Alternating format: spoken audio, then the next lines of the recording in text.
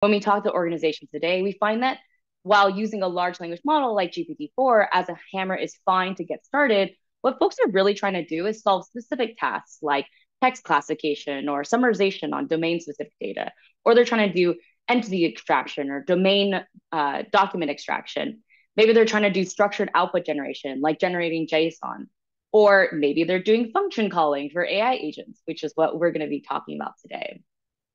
By fine-tuning small open source language models, you can immediately see benefits such as higher accuracy and quality for your specific task, data privacy, faster performance at a much lower cost, and confidence in the outputs of the models that you control. In order to prove this vision,